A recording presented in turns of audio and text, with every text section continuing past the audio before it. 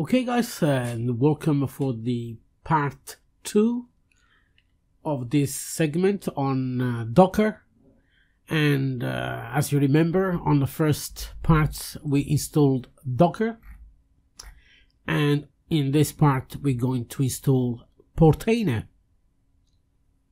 So the first thing I'm going to do, I'm going back to the my putty here, the SSH program. I'm already logged in, so we got Docker installed. Now we're going to install Portainer that will allow you to manage, delete, create containers in an easy way. So without any delay, let's go back here and we're going to do the installation. So for the Linux, the version we have here, Ubuntu, we're going to run these two line of code.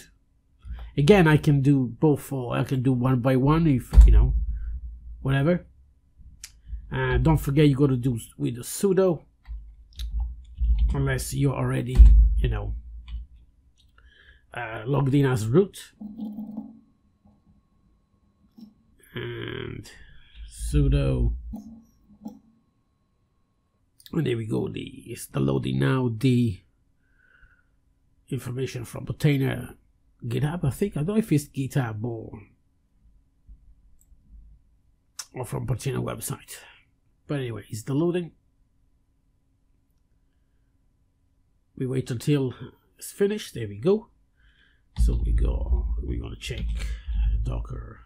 Let's say sudo again as well, just in case.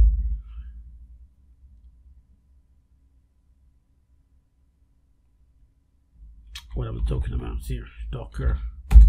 There we go. And as you can see, it's running on port 9000, like we done here. Okay.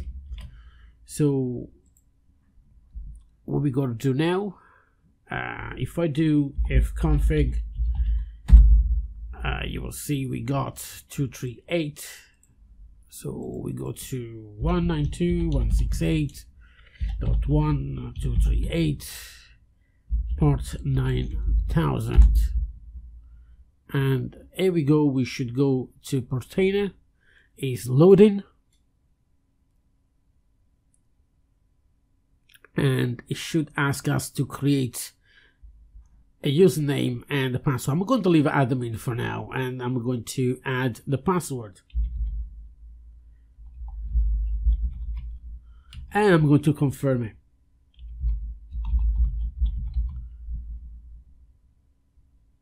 I'm going to create the user. Well, let's do this not now.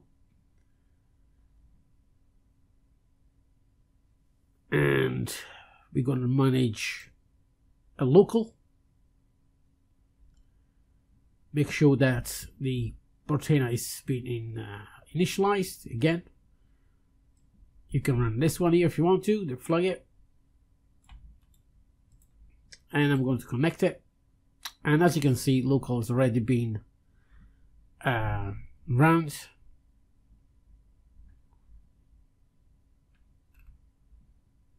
And as you can see, we have already installed the Portainer to manage Docker.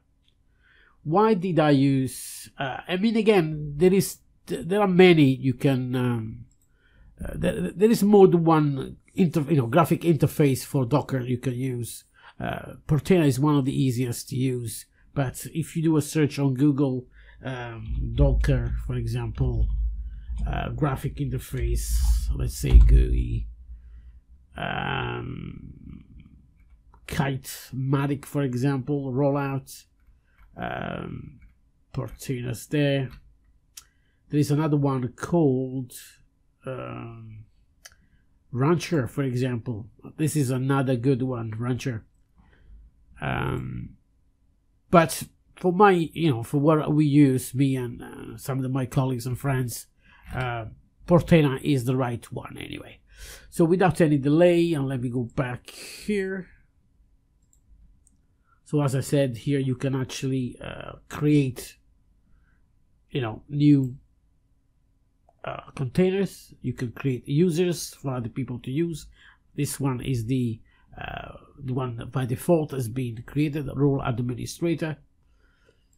Here you can find some of the settings, but again, this is not a